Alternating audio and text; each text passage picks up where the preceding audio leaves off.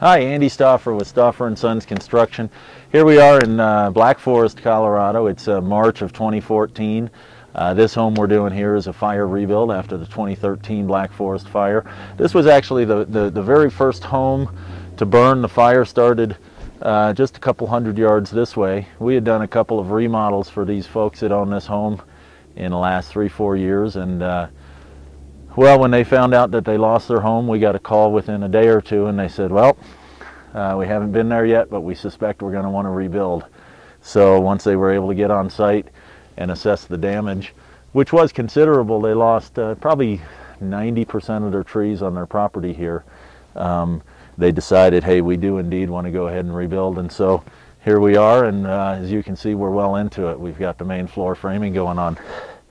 One thing I'd like to do is, oftentimes you'll hear architectural terms that we kind of take for granted in the industry that a lot of people hear but don't necessarily know what they are. One of them would be cantilever. That is a structural gyration, or a structural feat, so to speak, where the load that is placed upon this floor system, which is pushing down on it, is supported by the fact that this joist and all of these joists within the system actually extend way back into the floor. So what you get here is a load opportunity in the form of the exterior wall and a joist that sits over it, and so it extends out past, and you'd think it would actually give way, except for the fact that all of the load here has imparted its structure, its rigidity to it. So within certain capabilities or capacities, you can exert downward pressure here, and it will be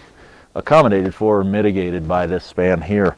Generally, there's a 2-to-1 principle, to where if we're going to extend 2 foot out, I'm going to need at least 4 foot back, and there's other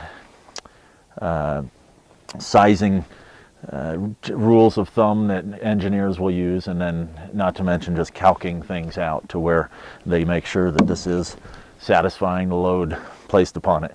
So that's a cantilever.